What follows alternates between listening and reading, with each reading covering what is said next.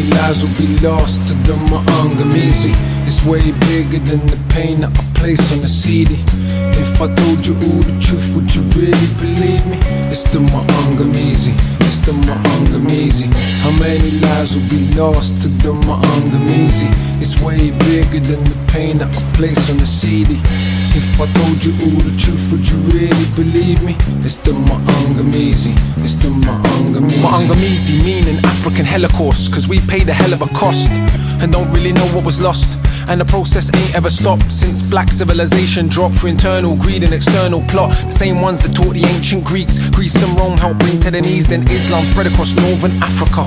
With slavery and massacres, too many hurt, refused to convert, spread south and west, people dispersed. Christianity's not alone in using race and religion for power to expand. Desert caravans took slaves across sand, where they staged a revolt of the Zanj. Enemies always invented mythologies, curse of Ham, so-called prophecy. After the migration, there was some reinstatement of autonomous nations. Then floating on the waves of the seas came a plague, a genocidal disease. With arms and heads, they looked like men. Really, they were just dogs on two legs. When they first came, some of our people said go. Most welcomed them into our homes. We didn't know they had hearts of stone, frozen by Western Europe's cold. Also, there were scumbags among us, willing to work for white conquerors' honors. With that collaboration began the largest forced migration in the history of nations. All right, so a very warm welcome everyone to our 10th session of the Decolonial Learning Sessions by Adales. We are a Pan-Decolonial network and organization based in Amsterdam. My name is Max, and today I'm gonna go into conversation or also listen to Esther Stanford-Xosei to talk about Pan-African and decolonial perspectives on reparations and why it is necessary to look at holistic reparations and what it would entail in practice.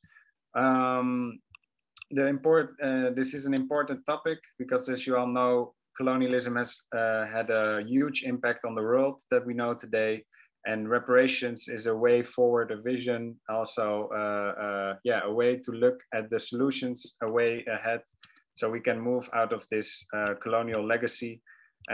We will look specifically at the way that colonialism has also impacted the African continent and African peoples, both as diaspora, but also on the continent, and how can we decolonize it, the power structures, understand it better, but also how can we repair the harms done, experienced historically, but also in today's world, and the group-based injustices. So we will have Esther Stanford as a speaker today. She's a Pan-African reparation scholar, activist, as a legal specialist, scholar, activist, media spokesperson, environmentalist, historian, educator, trainer, mentor. And it's very special to have her today. I was privileged enough to have a masterclass followed one time by her for 2 days. So I know she has a lot to tell. So I'm really curious what we can learn in this hour. She will first give a lecture. If during the lecture you have any questions popping up, you can type it in the chat, and we'll be happy to respond to these questions. So, and for us, do make notes. She will give the lecture about 40 minutes. Then we go to your questions from the chat. We will have a short break after that, and then we go into conversation with each other in breakout rooms. Having said that, Esther, I want to give you the floor. Okay, thank you, Max and Narales as well for inviting me to do this session. There's a lot to cover, and I have a habit of going over time, so I will just make a start on it. But before I do, I've got a presentation that I would like to share. So I'm going to share my screen. And also I need to share my sound, which I believe I've done as well. Just hopefully you can all see the presentation. If there's any difficulties. Are you hearing me okay? Yeah. Yes, we can hear Great. you. Okay.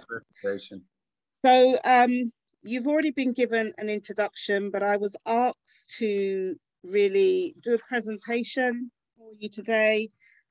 This being the lecture part that covers the following questions. How can we better understand the impact of colonization reflected in today's world and power relations, specifically by looking at the consequences of transatlantic enslavement for both the African continent and the diaspora? What would reparations for this massive crime against humanity look like?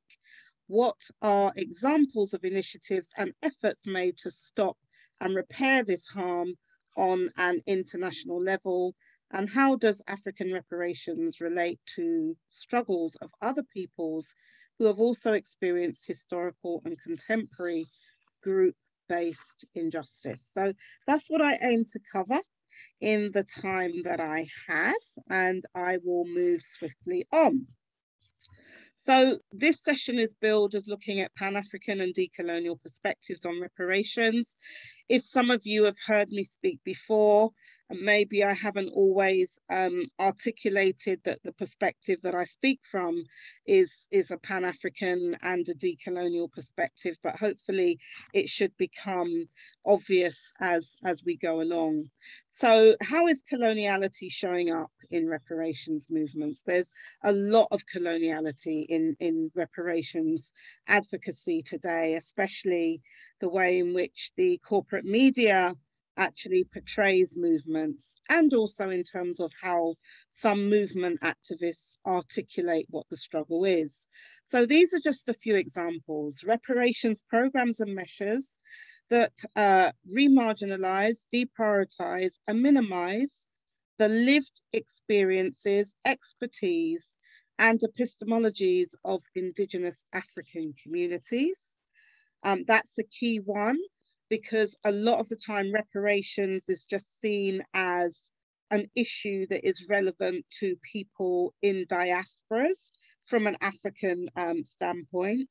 And it's not recognized that reparations actually began, the movement for reparations or repair began on the continent of Africa, and that there are cognitive justice implications to the meaning of reparations. Also, the reproduction of colonial logics of commodifying human beings, labor, space, and knowledge. So today, the dominant focus in the case of African people's reparations, however we self-define, is often reduced to how much money we are owed, okay? And that is often based on the price of enslaved African people, that was set by us, but that was set by enslavers and colonizers, or what was deemed to be our value at so-called abolition and so forth. And so a lot of monetary sums are based on very, very capitalist figures and devaluing of actually the worth of human beings that many of us accept and actually reproduce. The promotion of policy proposals that obscure the interdependent and causative relationship of the development of wealth, the wealth of Europe and Abya-Yala, the so-called Americas, and the underdevelopment and impoverishment of their past and present colonies, epitomized by calls to narrow the wealth gap in Europe or North America, for instance, where it's most coming up, especially so-called North America, North Abya-Yala, which ignores the imperialist dimensions of wealth extraction from the global South. And what I mean by that is when we look at the wealth gap in so-called North Abya-Yala or North America, and there's a lot of statistics that show how families of African heritage have less wealth intergenerationally than, say, their European counterparts, so-called white counterparts in North America. But what is not factored in is actually the role of the US empire in terms of it being an imperialist state that actually has benefited from the extraction of wealth from the times of chattel enslavement through colonialism, right down to modern day neo-colonialism. And so the wages that workers are entitled to or fight for is often at the expense of people in the global South.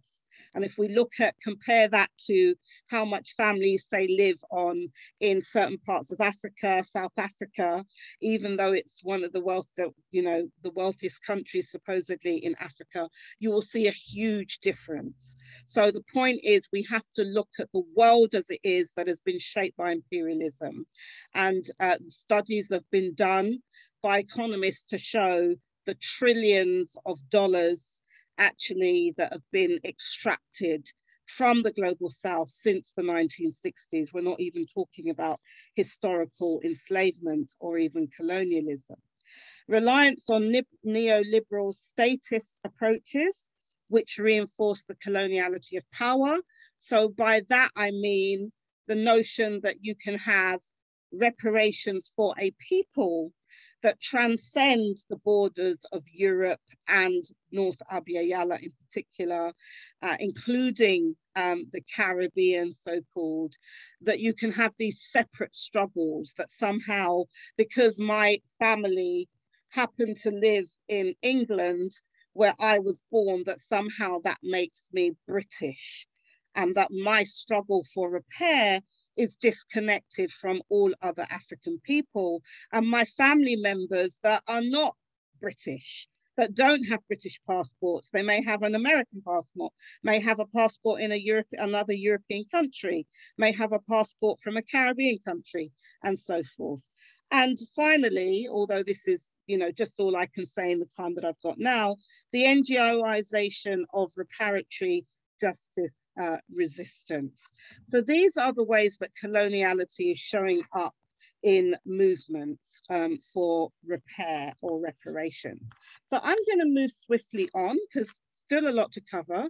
And so I begin with some key terms that I'll be using that are from a Pan-African perspective and also a decolonial perspective in terms of defining what it is that I'm speaking about. A lot of the time terms like slave trade get used. It's not a term that I personally used and many other activists who are reparations activists use, because it's not language that comes from us as African people. It is language that came out of global Europe to justify the dehumanization and the bondage of African people and to deny culpability in terms of our rights to repair. So maangamizi is a key Swahili term.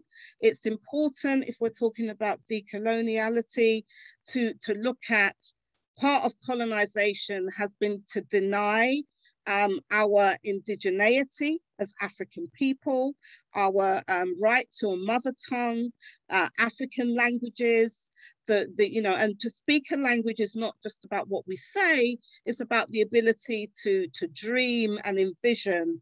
And some, you know, terms are just not translatable in the way that we use English. So English as a colonial language, even though, yes, many of us speak it, we can't discount the way in which English has been part of the violence, the structural and the epistemic violence. And so part of the repair from cognitive justice standpoint is to reclaim African languages to define our reality. Just like Jewish people refer to a Shoah, Palestinian people refer to a Nakba, and you know, we as African people refer to the term that some people may be more familiar with is Maafa, which is another key Swahili term that means a great disaster. But I use the term maangamizi, which has been popularized by Professor Malena Karenga, because this term maangamizi really speaks to the intentionality of a destruction of a people, at which he uses the term a holocaust of enslavement. And by this, he means the morally monstrous act of genocide that is not only against African people, but also a crime against humanity and a sin against our creator, the morally monstrous destruction of life, human culture, and human possibility. So maangamizi is a key term. He also teaches us that when we categorize maangamizi as slave trade, the injuries that African people have faced, experienced during chattel enslavement, colonialism, and modern day neocolonialism are distorted and hidden. It sanitizes the high levels of violence and mass murder that was inflicted on Africans and our societies. It becomes more of a commercial issue than a moral one. And since trade is the primary focus, the mass murder and genocide can be simply attributed as being collateral damage of a commercial venture gone wrong. Okay, so that's why we use Maangamizi, and I am part of a campaign that is called the Stop the Maangamizi We Charge Genocide Ecocide campaign. So moving on, what is the harm of the Maangamizi? There was a very famous conference in Abuja, Nigeria in '93, and it was called the First Pan-African Conference on Reparations for Enslavement, Colonization, and Neo-colonization. And it came up with something that's called the Abuja Proclamation. And this is just a paragraph from that proclamation. The damage sustained by African peoples is not a thing of the past, but is painfully manifested in the damaged lives of contemporary Africans from Harlem to Harare, in the damaged economies of the Black world, from Guinea to Guyana, from Somalia to Suriname, okay? And similarly, in COBRA, the National Coalition of Black for Reparations in America, has identified and documented what they refer to as 5 injury areas suffered by African people during the Maangamizi. So even though Professor Karenga refers to the Maangamizi more in terms of chattel enslavement, in the Stop the Maangamizi campaign and the Pan-African Reparations Coalition in Europe, which is my primary organizational formation, we refer to the Maangamizi as a continuum of chattel, colonial, and modern day or neo-colonial forms of enslavement. But these injury areas are injuries to our sense of peoplehood and nationhood, i.e. being able to identify as an African person, even though, yes, we know that there are different African ethnicities and nationalities, but what we have seen over the centuries is the development of this notion of a global African identity as well. So injuries in terms of education, injuries in terms of healthcare, injuries in terms of criminal punishment or criminal injustice, and of course, wealth and poverty or impoverishment. And this also connects to what we have been taught by those that constructed terms that we use today, such as genocide. So Dr. Raphael Lemkin, who was very instrumental with developing the 1948 Genocide Convention, also was concerned with how groups get destroyed. And so he very much was looked at the way in which culture or cultural genocide is a key mechanism for this destruction of a group. It's not just mass killing directly. So you can have a people that are in existence, in that they have survived, but they have gone through a genocide. And I love this quote from Raphael Lemkin. Genocide has 2 phases. One, the destruction of the national pattern of the oppressed group. The other, the imposition of the national pattern of the oppressor. And what he meant is that genocide was about destroying the institutions, the value systems, the cultures of a particular group, but imposing upon them the same of the colonizers, okay? And that is what we can see across the African continent, the African diaspora, but in truth, we can see that in all peoples that have experienced forms of genocide, okay? So I'm now going to move on, and I want to play you just a little snippet because it's also important to recognize the ecocide, what we would call ecocide today, which is something that African and other indigenous peoples have always recognized, that the destruction of people is also a destruction of the earth, you know, that sustains life. And there's a short clip that I'd like to play for you. It's about 1.5 minutes of a recording that I did that speaks to some of this.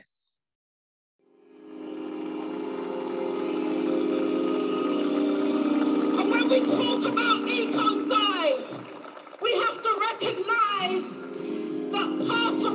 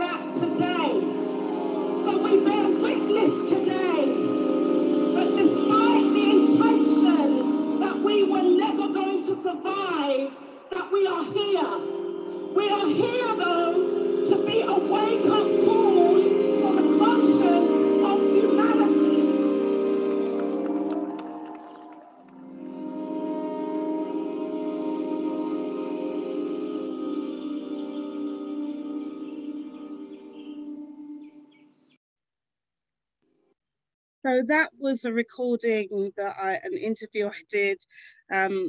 Somebody who put something together for the BBC, but it was actually a snippet from a speech I made at an environmental protest of Extinction Rebellion in the UK at their rebellion last September. And I'm also a part of Extinction Rebellion in terms of the Internationalist Solidarity Network.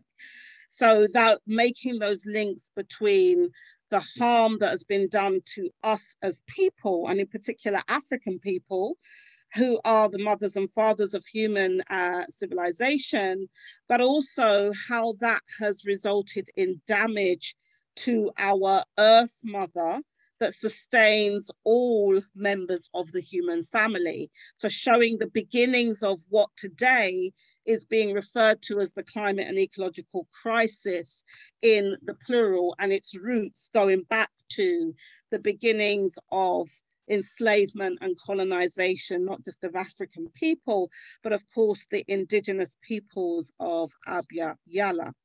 Okay, so this quote I love from Bell Hooks, because she reminds us that actually this is, for me, is really great thinking about decoloniality, because a slave's idea of freedom. And many of us have internalized a slave's idea of freedom. And of course, to the so-called slave or enslaved person, the master's way of life represents the ideal free lifestyle. So moving on to what is being advocated as repair, looking at my time. So this is a quote from Professor Rebecca Xosei, who is a professor of law of the Indigenous Peoples Law and Policy Program in the United States, and she is of Yaqui descent. She tells us that the framework for understanding the role of reparations for native nations, indigenous people, basically, necessarily must be intercultural. It must account for the different historical experiences of native nations with Europeans that colonized these lands. And it must address native epistemologies. The key thing here is, she says, there is no uniform theory of reparations that fits all cultures, all nations, and all peoples. And I think that's key. And what she's really identifying is that different people, depending on their own story, their own journey, what has happened to them, define reparations and basically organize and agitate for it to bring about whatever those reparatory justice changes are, according to their own cosmovisions as well. Okay, and then another quote here from some other law professors, African American, who are Professors Adjoa Aritoro and Adrian Davis, professors of law. And they say part of the largely untold history of reparations is the struggle not only for reparations itself, but also the struggle between distinct Black classes over strategies for citizenship and the right to envision the racial future.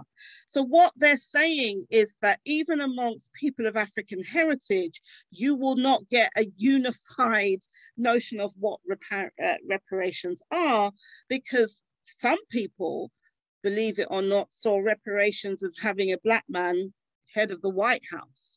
So there are different notions, and some, the oldest notions of reparations for African people have been actually the right to return to our homeland that we were stolen from, trafficked from, which today is often called repatriation. Those are the oldest sentiments around reparations, because it was like that was how it was articulated, that the harm of stealing us and dislocating us from our lands and our families and communities and sense of peoplehood, that could be repaired by a return, a physical return.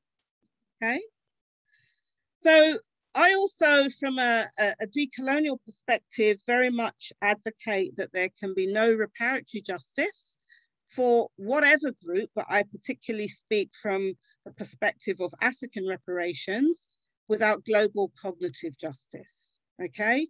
This is about transcending our Euro literacy, which many of us are, and instead of being Afri-literate, so colonization has made us into another people in many instances.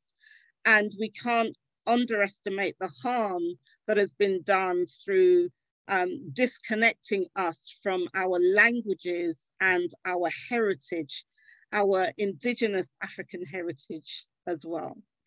So speaking to cognitive justice, this is about recognizing that we need to repair the knowledge that we use to actually engage in social transformation, okay?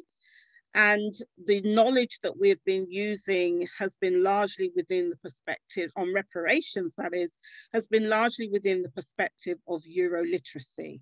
And we have to repair that. So we have to go back to how did our ancient ancestors envision that repair? And what does that mean for us generations on who seek to base our right to repair on what happened to them in terms of the foundations of it, okay? So, so African reparations is something that I particularly promote as an aspect of Pan-African reparations, but not all people who are articulating reparations for people of African heritage and ancestry would define as Pan-Africanist. That's why I've called it African reparations. And this really speaks to approaches to reparations that harmonize the different approaches that people of African heritage on the continent and different sections of the diaspora have been articulating, okay? And notions of African reparations include the reclamation of Africa, including the land, the right to belong to the land, and Africanness or African identity, as well as the pursuit of African liberation from the maangamizi of chattel colonial and neo-colonial enslavement, and effecting planet repairs. And I will explain what that is, as being central to the strategies and tactics of reparationists. That's what African reparations are about. So African reparations do not start and stop with how much compensation we are entitled to as a result of chattel enslavement of our foreparents and ancestors, colonialism, and neo-colonialism, okay? So these are just some slides that visually express the meaning of reparations, because from a decolonial and Pan-African perspective, have to keep emphasizing the meaning. So we recognize that reparations is really goes back to the root of the term reparer, to repair. That's what it means. And that there are internal dimensions, meaning what intra-community, yeah, what communities themselves have to do or owe each other, okay? But also there are external dimensions, which is what others owe us. Governments, corporations, international institutions, particular families, etc., etc. And then the other one is a placard at Reparations March that happened in London. Repair Nation is reparations. So these are just visually showing you some of the thought processes of African reparationists. But aside from that, we recognize the Chimwezu framework from an African perspective on reparations, and Professor Chimwezu was at that conference in Abuja I spoke to you about in '93, and he wrote about a paper on reparations and a post-reparations world order, actually. And in it, he identified that reparations are about holistic repairs. And on the slide, it lists all the different types. I haven't got time to read them all out, but all these different repairs that we need in order to restore ourselves. And he actually goes on to say that more important than any monies to be recovered and any lands to be recovered is the opportunity that the reparations campaign offers us as African people. And he talks about for the rehabilitation of Black people, by Black people, for Black people, okay? And I mentioned Planet Repairs. Now, Planet Repairs is a particular formulation that has been developed by PARCO, the Pan-Afrikan Reparations Coalition that I'm part of.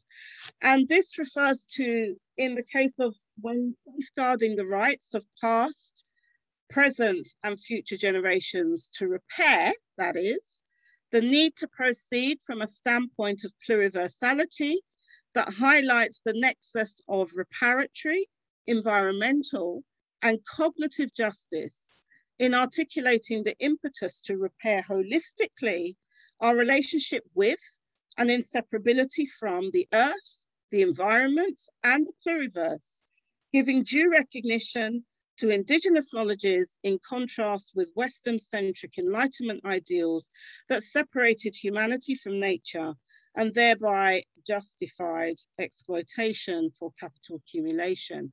So Planet Repairs is a combination of the move at the moment, linking the fact that the harm has been done to not only people, but also to our planet, our Mother Earth. And this has come out of the thinking and practice of Pan-African reparationists who have been involved with environmental movements, as well as racial justice movements, and so forth. And so Planet Repairs is that formulation that we have been working with in the UK, and which has been embraced by mainstream political parties, such as the Green Party, that in the UK in October of last year became the first British political party to embrace African reparations, as we have articulated it, as Stop the Mangamizi campaigners, and also to support our calls for a process known as the All-Party Parliamentary Commission of Inquiry for Truth and Reparatory Justice. So this is a quote from another African organization in the UK. And what's interesting about the UK is that you never hear us talk about reparations for Black people in Britain. It just doesn't exist. We've always, whether we've been born in Britain or claim a Black British identity, whether we've come from the Caribbean or other parts of Abiyala, or even directly from Africa, we've always articulated a Pan-African position on reparations. And this is a quote from the African United Action Front that is no longer in existence, but they say reparations is a process, not an event. The objectives of reparations cannot be fulfilled by a mere transfer of resources from aggressors to their victims, although that is one necessary objective in the process. In fact, reparations begin with Africans reclaiming ourselves, returning to live the African personality each day, reclaiming the African source, and recognizing that African culture is the main tool for the liberation of the African people, and that reparations is fundamentally a process of self-emancipation, okay? Okay, in the last few minutes I have, so as PARCO, the Pan-Afrikan Reparations Coalition in Europe, the primary coalition that I'm part of, we have identified 7 political goals of a Pan-African reparation struggle. And this is surveying the movements for reparations as they have been articulated from, I'd say, the mid-1400s, okay, all over the world. So the first being to learn about, recognize, and stop the Mangamizi, including the horrors of enslavement, colonization, neo-colonization, recolonization, which is actually happening today, and other imperialist and foreign impositions on Africans at home and abroad, including forced Europeanization and Arabization. to counter Afrophobia, which is anti-African prejudice and discrimination as a manifestation of white supremacy, to eradicate African dehumanization and reassertion of what people like Asajifo Kwame Nkrumah identified as the African personality, okay, which is some of the aspects of what makes a people who they are. To restore African sovereignty by redressing with Ma'atu Buntu Mandla, and that is a Pan-African government of people's power. It's not the African Union, which is the current governmental political bloc for the continent of Africa. And we have to repair the disrepair in our power and usher in a fundamental change of the existing world order that would bring about new geopolitical realities, such as our strategic goal of achieving a Pan-African superstate, a union of communities known as Ma'atu Buntuman. And this is an anti-imperialist sovereign Pan-African union of communities, okay? Now, another political goal is to achieve systemic change globally. This is how we're going to ensure guarantees of non-repetition of the Ma'angamizi, not just for ourselves, but also everyone else who's been impacted by the Ma'angamizi.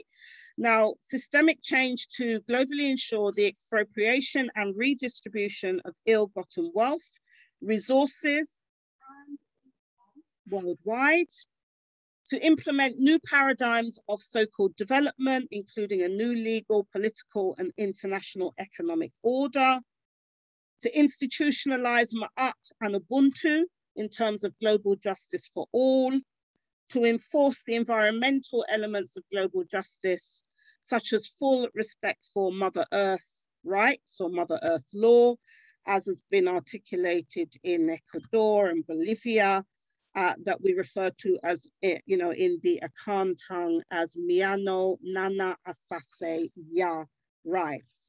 So this Ma'atu Buntuman would look like an Africa without borders, and that would incorporate Africans in the diaspora, as well as a sixth region today that we are called. And this is a participatorily democratic polity of Ma'at, which practices Ubuntu in relation to her people, all of humanity and the cosmos. And Ma'at is identified coming from the knowledge systems of African peoples of Kemet, so-called Egypt. And these are the virtues of Ma'at: truth, righteousness, harmony, balancing, reciprocity, justice, and order. This is the ethical ideal, just like democracy came out of Greece and Rome. It's an ideal. It actually hasn't really been fully realized anywhere. And so Ma'at is a similar notion of how Africans have conceptualized that we inhabit the earth and how we relate not only to other members of the human family, but also the earth and the cosmos as well. And also the notion of Ubuntu coming out of the Bantu-speaking peoples of Southern Africa, which literally means that a people are a people through other people, meaning we don't just express our humanity by being within our group. Our humanity gets expressed as well in terms of how we interface with other people outside of our group. So this is known as an African humanist philosophy that is recognized in the Constitution of South Africa. And so what we're saying is a proliferation of Ma'atu Buntu throughout, not only on the continent, but throughout the world. And we also refer to Ubuntu Dunia, which is a multipolar world of global justice, which is a world that actually has all other peoples in it that are also going through their own repair processes. So we recognize that our repair as African people is not just about us, it is a civilizational task, because our repair has and is catalyzing the repair struggles of all other peoples who've experienced settler colonialism, colonization, and other forms of imperialism. Now, these, as just in the last 2-3 minutes, where I'll end, in terms of a Pan-African and decolonial perspective, we talk about African satellite communities that are linked to the motherland Africa. So for instance, those of us that live in Britain, we form a satellite community that we refer to as Ma'atu Buntu Jamas, using African language. And these are basically African heritage communities where we've come together out of our differences, because we've been all born in all different places, we speak different language, we've developed different identities, but due to Pan-Africanism, we've learned to live together and coexist as one African people. And these satellite communities are directly linked to communities on the continent of Africa that are also going through the same process and liberating Africa. And so we have a structure in Africa called Matubuntu Mitau Gafrik, where they are also based in Ghana, where many of us are actually going through rites of what's known as rematriation, some people would say repatriation, to reintegrate back into African communities where we've been separated for hundreds of years. So this is the vision of actually a unified Pan-African perspective. And it's decolonial because we're not saying that we don't want to preserve the borders of the Berlin Conference, okay, that have separated indigenous African ethnicity and nationality from each other. We're saying that Africa itself is in a process of self-repair. And many of the struggles that you see and conflicts are because people are reasserting their right to their own indigeneity. So we have to find a way beyond preserving these borders that are actually structurally violent and further the Maangamizi.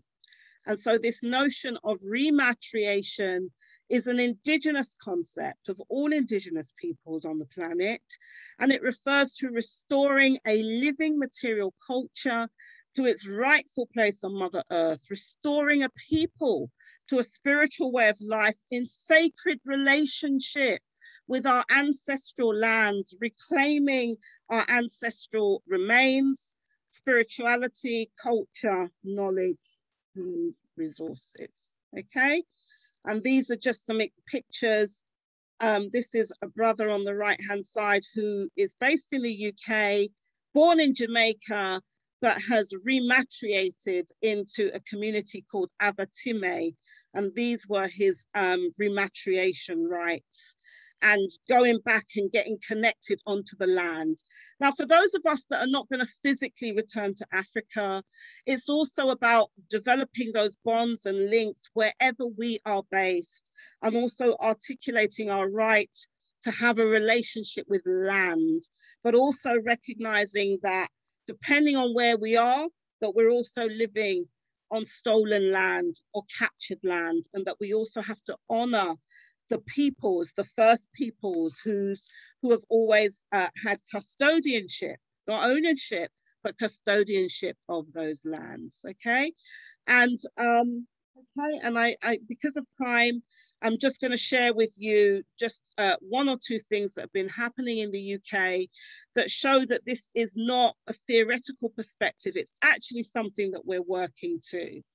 So every 1st of August, as people will refer to it, but we've renamed it Mosiah after one of our leading Pan-Africanists, Marcus Mosiah Garvey. We have an annual reparations activity, protest. Between 2014 and 2019, it was a reparations march. In 2019, we evolved that tactic to the Pan-Afrikan Reparations Rebellion groundings. Groundings as championed by the late Dr. Walter Rodney, that are about how you engage with the masses in society around, knowledge co-production in the struggle to bring about a new world, essentially. And every year we have a theme. And this year, the theme is defeating the maangamizi of neocolonialism with African autonomy. All roads must lead to our sacred cause of reparations. And we recognize that neocolonialism is that structural system, you know, connected to global white supremacy, racism, that is keeping our people, our nations in bondage today, that we have to end. It's not about coexisting with it, because neocolonialism is a system of death, or a death style, rather than anything else. And so these are just some of our slogans. Rebel for reparations. I've already explained to you the political goals. We have Ma'atu Buntuman in Ubuntu Dunia to build, and recognizing that this is a multipolar world that we're fighting for. And to demonstrate that, we had, even though this is an African-led protest that we have in terms of the groundings, this year and last year, it has been supported by our colleagues in Extinction Rebellion, who assisted with actually blocking some of the roads in terms of civil disobedience, because what we're also saying is that however, the changes we want to bring about in the world cannot be done by taking lawsuits and diplomatic strategies at the UN, that actually we're going to have to rebel. We're going to have to rebel against the system, but not just to tear it down, but to bring about or prefigure that new world. And the 1st of Mosiah, or August, is how we demonstrate that we are actually prefiguring Ma'atu Buntuman by bringing together African people from all across the world, as well as with our allies who are not African today, but who support this struggle, because they also recognize that the world of global justice that we are seeking to bring about is also in their interests and going to benefit them. And there are many members of the human family, even from people groupings that have oppressed us, that actually are struggling to bring about a new world. And I will stop there. Thank you, Esther. This was really lovely and insightful. And what I always love about your talks is that you open us like an imagination beyond Eurocentric visions and solutions, because they are out there. It's what I really love. And also the solidarity that is always in your talk, opening up ways for other people's groups to learn from this, to find their own way for reparations. And also that you work within communities to not make it only an abstract knowledge for you and those who have time to read, but also give back and organize. So that's what I really love about your work and can hear through it. Yeah, you're getting some applauses also in the chat, and there's questions. So please do ask questions in the chat if you have them. I also have some questions after this. So one of the questions, and then I'll go to the chat, that I was just curious about when you said about restoring the African personality. Something I hear a lot also, or many times in the Dutch context, from a diaspora context, some of my friends who have Afro-Caribbean roots, for instance, it becomes difficult to restore such an African personality, in the sense that their history sometimes stops at the boat, right? So who were the ancestors? You don't have direct access to a certain language or culture, etc., because it has been cut off. So where does one start from that position when trying to restore what you called an African personality? Yeah, that's a brilliant question. And that would apply to me also, because I was born in Britain. My mother was born in Guyana, in Abiyala, South Abiyala. My father was born in Barbados. But I now today claim an African identity. When I was born, I did not. I would have called myself Black or African Caribbean. But how we do it is that we take that journey back in terms of connecting with whoever our people are. So for me, it was not only about learning about what people like me had done in Britain, because by the way, the movement for repair in Britain goes back to the mid 1700s. So not only did I have to learn about what have our people done in this country, but also I was fortunate enough to, in terms of both my parents, be taken back to the countries that they were born in. And what you will always see is Africanisms or African retentions in the different communities that we are part of, right? But if you don't know this history, you don't know that that's what it is. So there are many things that we did, culturally, spiritually, just customs, even some of the words that we use in our, patois and so forth, when you actually begin to learn about Africa and Africanness, you will realize these are African retentions. And you have to be courageous enough to go on that journey of rediscovery, because nobody's just born an African. Being African is not just about where you're physically born or what your lineage is. It's about whether you connect with that lineage. And so even people on the continent are having to learn what it means to be African, because their identities have also been colonized as well. So it's not like they're all okay. If you're calling yourself a Nigerian today, Cameroon, Ghanaian, whatever, that's part of the coloniality, because a lot of the times these nations were created by global Europe. So it's a journey that we take together, and people begin that journey from where you are at, but you go back through your line, your parents, your grandparents, your family members, your community's history. And then you begin that process. And it's a lifelong journey, okay? A lifelong journey. And for many of us, it might begin in symbolic ways, like when I was 16, wanting to lock my hair as a way of getting back in touch with, because I've done it all, weaves and all kinds of stuff, hair extensions, because of not feeling comfortable with who I was in my skin. Ultimately, because of being brought up in a world that, valorizes whiteness. And when I began to become more comfortable with who I was, I began to instinctively do things that put me back in contact with my people, my heritage. And the ancestors speak. The ancestors speak to us, whether we recognize them or not. They show up. They show up in dreams, in visions, they show up in nature, they show up in people that come as messengers to help us get back on our path. Thank you. Thank you. That was beautiful. What I was also thinking when you were speaking is that you said there's also this problem of the coloniality on the continent itself, because in one of the last slides you showed this beautiful tree coming out of Africa and this network, and then the borders being erased. So I know within the global reparations movement, there has been also some nation states, for instance, in the Caribbean countries, asking for reparatory justice. You have the UN, you have some developments there, how reparations can look like. So I'm just curious, how does it can there be tensions within that? Yes, because there are. There definitely are. Is it helpful or is it not? How do you look at that? No. Yeah, that it can... Absolutely. That's a great question as well. I mean, a lot of people now, 20 years ago, people would have been hearing about what was going on in America. Now, a lot of the writing and the media focus, they'll talk about CARICOM in terms of the Caribbean.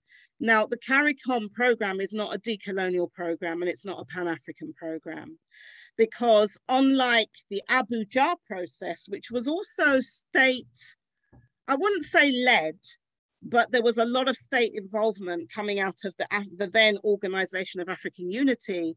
They recognized enslavement, colonialism, and neo-colonialism. The CARICOM program talks about really chattel slavery and native genocide.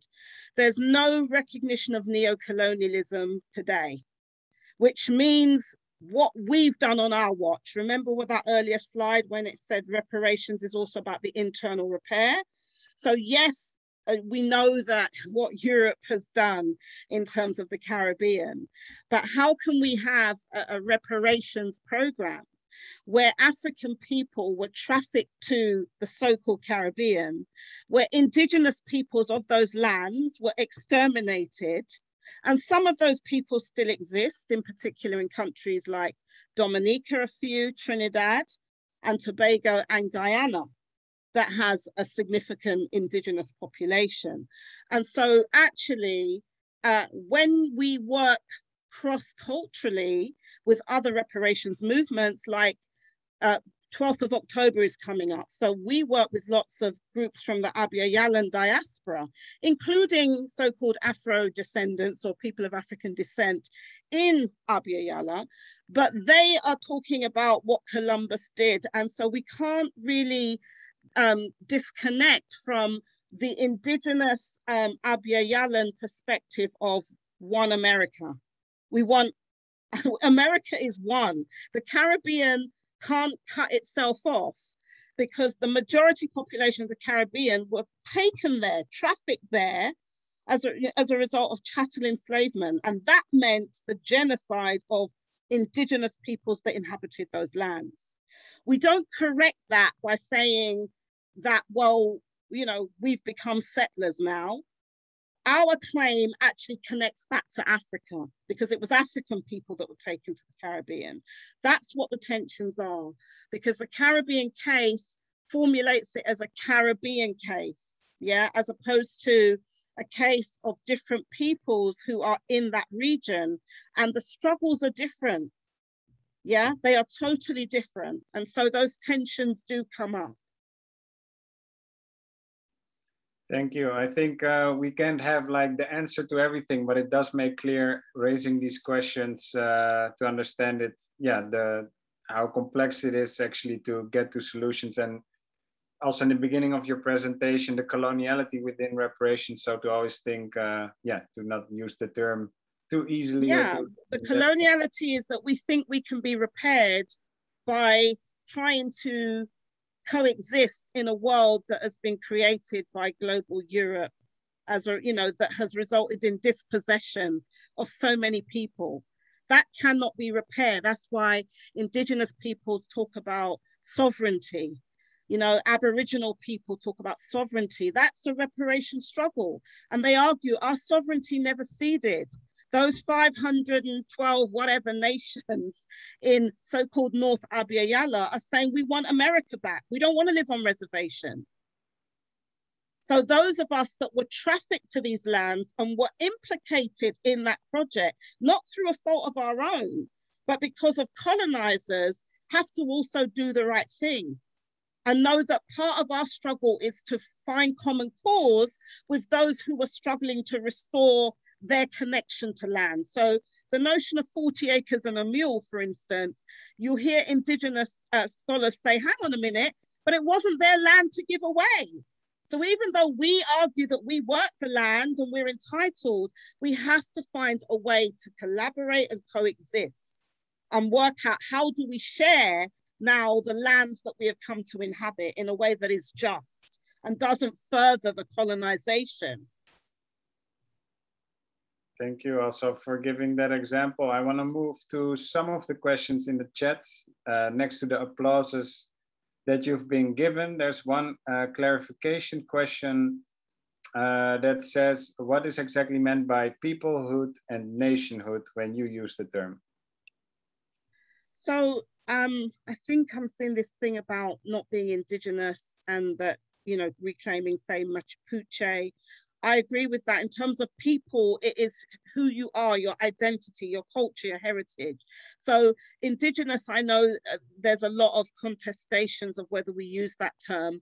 I'm using it because I often speak to global audiences, some whom will relate to it, but I do take the point. So it is about going back to indigeneity in terms of the way in which people have defined themselves, their creation stories, their journeys of travel, who they were, what their cultures are, what their heritages are, how their cosmovisions, and so reclaiming that. But for some people, especially those who've experienced African enslavement, it might be difficult to trace back to an indigenous grouping. And so it means that we've had to develop pan-identities, so pan-indigeneity, pan-African identities that are often a fusion or amalgamation of existing pre-colonial nations as well. But as I said, you know, quoting Professor Xosei, there's no uniform theory that applies to all peoples in terms of their repair. And actually, I think there's a lot that we as African people can learn, even though we're the mothers and fathers of humanity, right? But there's a lot that we can learn from how peoples in Abya Yala have reclaimed their peoplehood and their sense of nationhood that goes beyond these kind of Westphalian models of statehood, but they're based on, you know, belonging to a group, belonging to a land, and having a relationship. Thank you. I think you've started to answer also another question that was posted in the chat, and I see a heart symbol. So was it answered, Chow, this way also for you?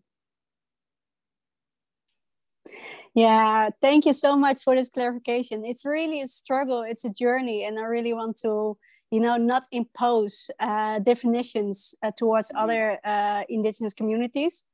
But it's also like interesting to see how other groups are reflecting about their identity and about the journey. And I think we can learn, and we can learn so much from each other. So I'm just listening and learning. So thank you so much for this reflection.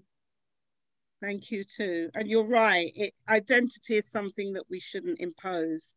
And many people reclaim identities in terms of fragments sometimes, but sometimes these groups have been able to maintain. And remember, we're not talking about going back into some past. All culture, you know, renews itself, you know, and transforms itself. So Exactly. Even the notion, when I claim Africanness, I'm talking about a futuristic identity as much as I'm talking about a connection in terms of ancestry, because the people who are African and what Africa will look like 50 years, 100 years from now, if we survive it as human beings, is who knows? And that's the beauty of it. It's an expansive identity that is transformative. It's not a static one. Thank you, Esther. I want to give another question from the chat. And then if there's another question, drop it down. Otherwise, we take a short break and we have enough space for more conversation. But there was someone from Guyana, and she was curious if this is also if this conversation, the way that you are putting it, is also having its roots, finding its roots there. So there is a Guyana reparations movement. There's a Guyana reparations committee or commission, I think they call themselves, that's led by people of African heritage. Unfortunately, the conversation is not unfolding in the way that I've expressed it. So what African Guyanese are arguing for is they want a right to some of the lands. And they will say that, well, indigenous people have recognition of custodianship of certain territories in Guyana. And because African people also work the land, that they should have the same. So there is still a way to go in actually having complementary approaches that don't end up kind of competing or reinforcing stratification that was really perpetrated by global Europe. So work in progress. But on the environmental front, which is another angle to which the reparations is happening, there's some great work happening in terms of, Guyanese, indigenous, Indo-Guyanese, African Guyanese, who are basically working to say this land is our land and we want to stop all these oil companies basically extracting the bowels out of the earth, when Guyana actually can teach the world about how to live sustainably. So there's a lot of progress happening on other fronts.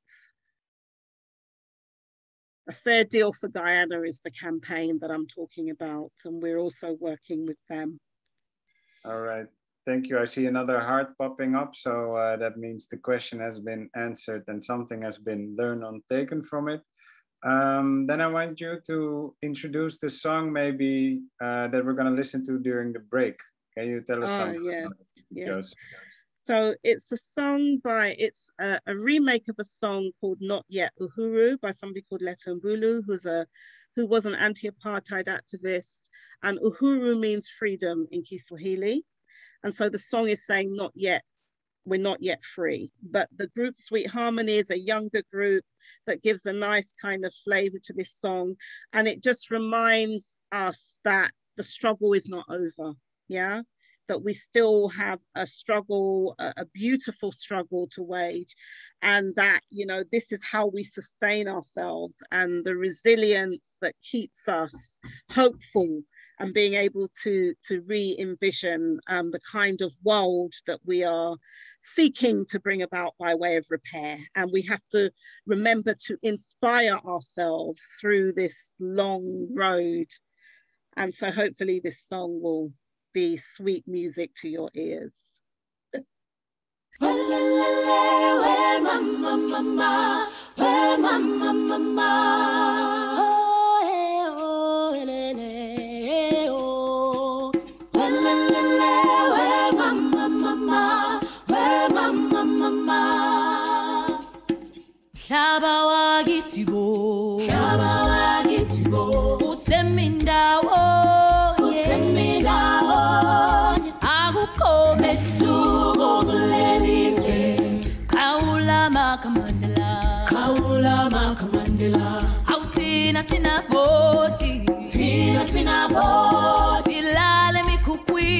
Silale mi kukwin akukome suko kulelizwe kaula makamandela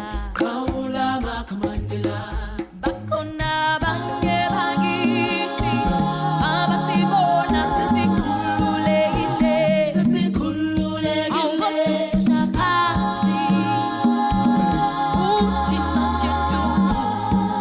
uthi not yet too ay not yet too not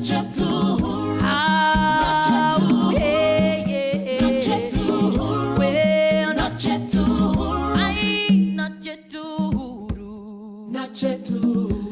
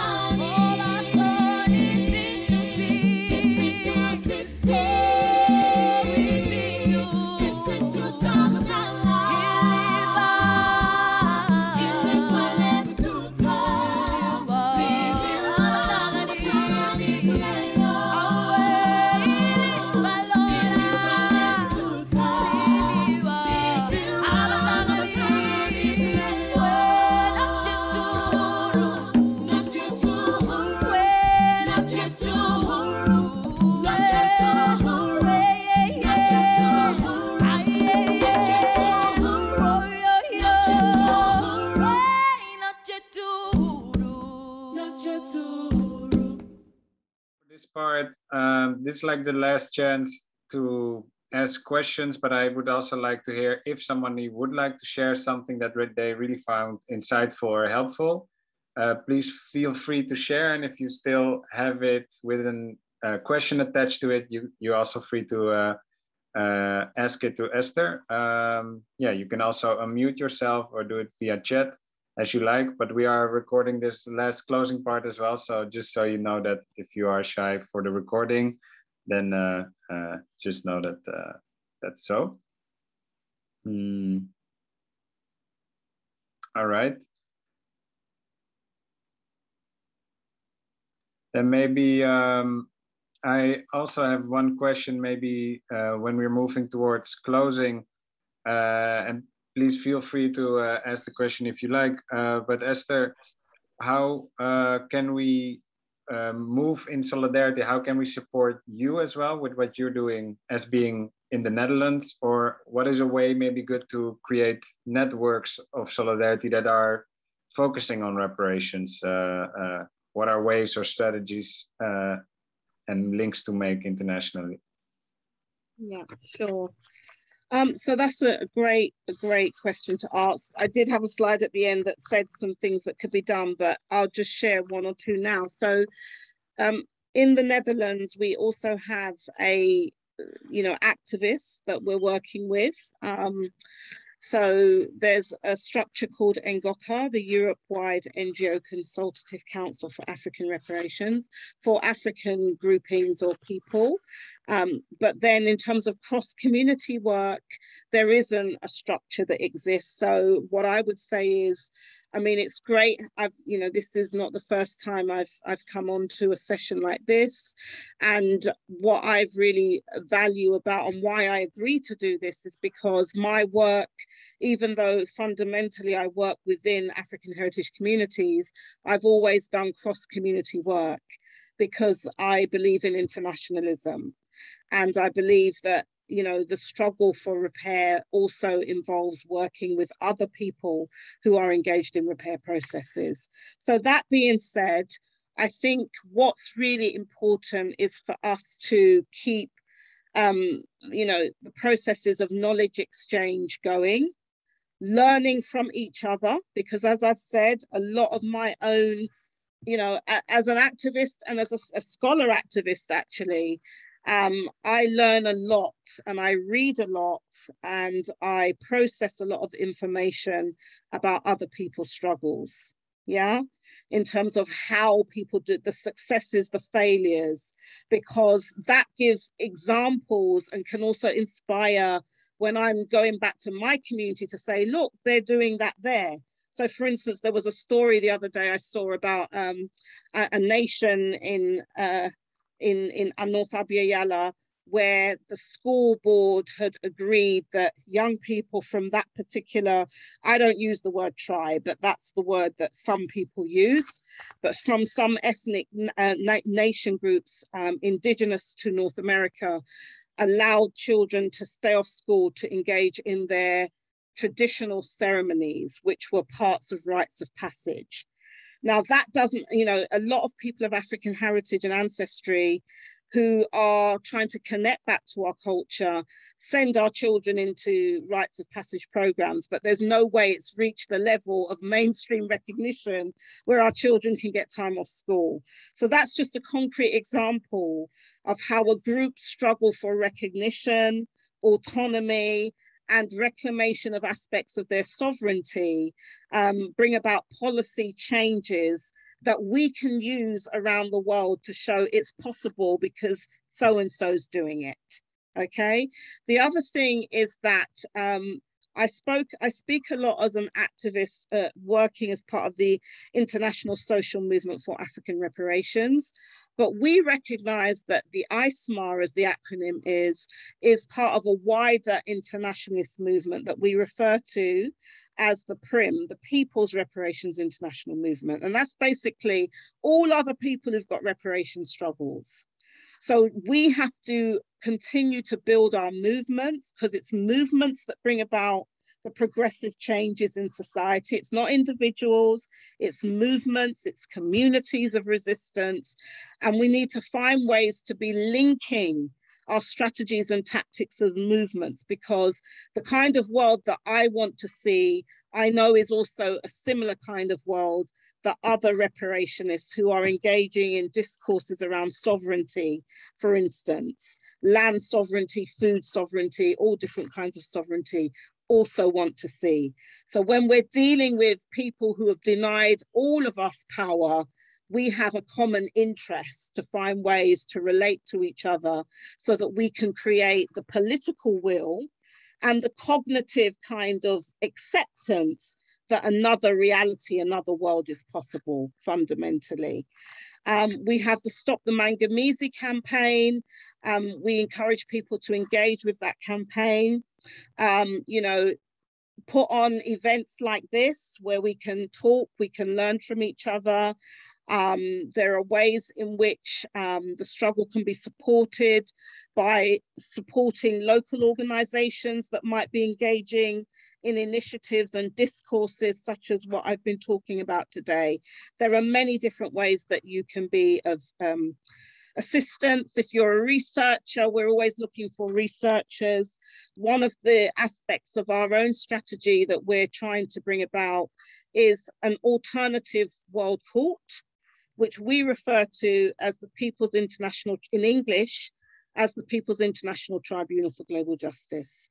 The Ubuntu Gotla, because we must bring about new legal institutions, just like with the Nazis and the Jewish Holocaust. They did not rely on Nazi courts, they had to have a Nuremberg tribunal. And the case that we want, that the kind of people's tribunals that we're working on is not just about the African case. We want our cases connected to the case of so-called indigenous peoples who go by many different nation names and groups who were also dispossessed and exterminated.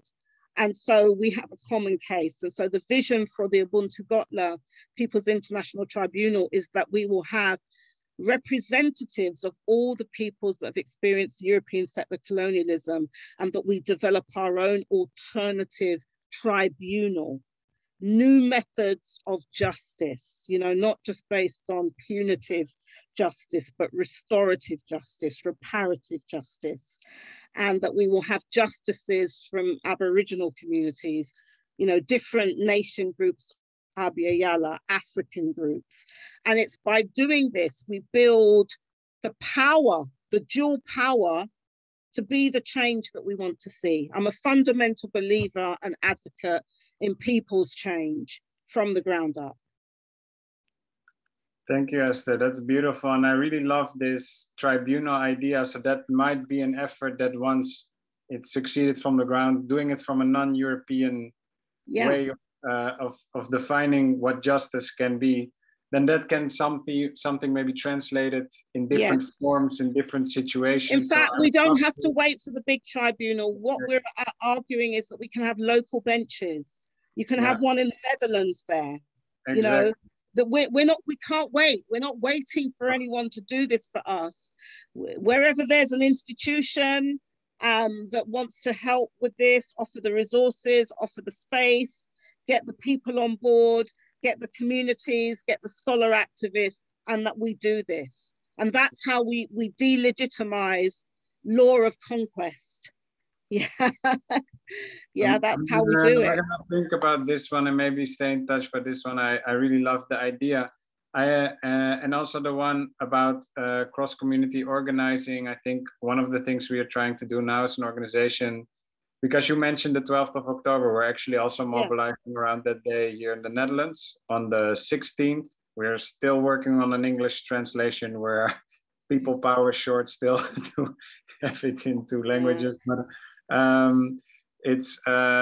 so we also try to see this 1492 as a symbolic marker or beginning, and to use that as to connect the different struggles. And we're mobilizing, so that's really nice. But I had a beautiful question about this also from one of our allies from the climate movement. As you said, you work in the UK with the Extinction Rebellion. Here in the Netherlands, we also work with Extinction Rebellion and other climate groups who are we mobilizing to put this restorative justice toward the earth, indigenous peoples, etc., and understanding it as a colonial problem to make it visible there. And one of the questions from some of the people who are supporting us there, being moved by what you've said, they ask, okay, I'll just read it out. In terms of using terms such as Mangamizi in moving away from colonial language, what are your thoughts on white folks in using the terms without potential cooptation and appropriation? So asking what is the right way to be supportive and not appropriative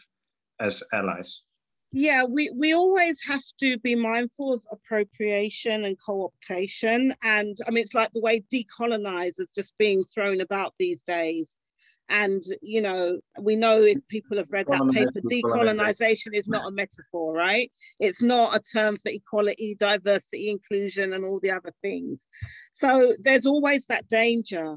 But from my perspective as an African organizer, I believe that part of the challenge is that the work we need to continue to do in our own communities to build the power that we can actually protect the terms that we have and ensure that people use them appropriately.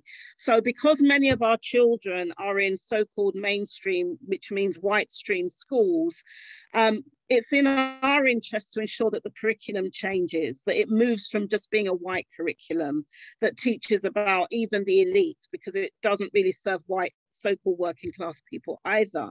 And so what we have argued is that there must be recognition of our knowledge systems, but how we hold on to that is to also advocate for what we call community co-educators. So these are the experts within our communities who are not institutionalized, haven't necessarily been certified by the universities, but who promote our knowledges and build our own institutions. So one of the institutions that is a tradition in the UK are the Saturday schools or supplementary schools movement, where we take responsibility for teaching our children what they don't get in the white stream schools.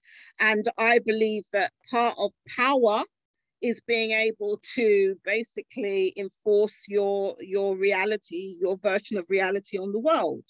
And it's in our interest that children of Europe who recognize that the way of the Mangamizi is also bring about death for them, who want to be part of the repair, yeah, because they know there's a lot of, you know, so-called white people that I've encountered in the kind of movements that I work cross community, where they are recognizing that they have to take leadership from the first peoples of the earth, including so-called indigenous people, so-called African people as well.